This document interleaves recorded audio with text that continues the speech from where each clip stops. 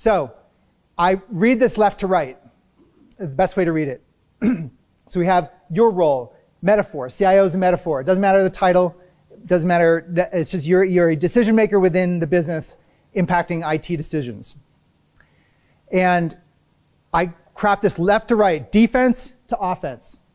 So defense within the organization, all the way to offense. So you're supporting operations, audit, finance, HR. The more we move down to offense, marketing, sales, and ultimately the board. You're providing defensive capabilities. So that's your help desk, security, a variety of factors related to traditional defend capabilities within the organization. You're providing offense, which I think is a massive untapped potential. But we're putting points on the board. We're supporting folks generating tip of the spear activities. We are supporting artists within the organization. Artists are those that are creating, they're doing the net new creation. They're always bringing new ideas up. And this role that I've taken, stolen from the Loonshots book of the champion.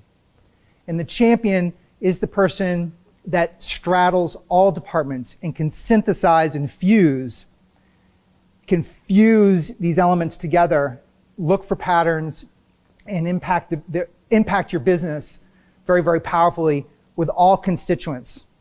So that I believe this role is a strategy officer role. I'm stealing this from Shola. And this is one of my most fun books from last year that I found, and is online as a PDF, actually. If anybody's interested, let us know. The Chief Strategy Officer. So this leads to the big success that I want for you.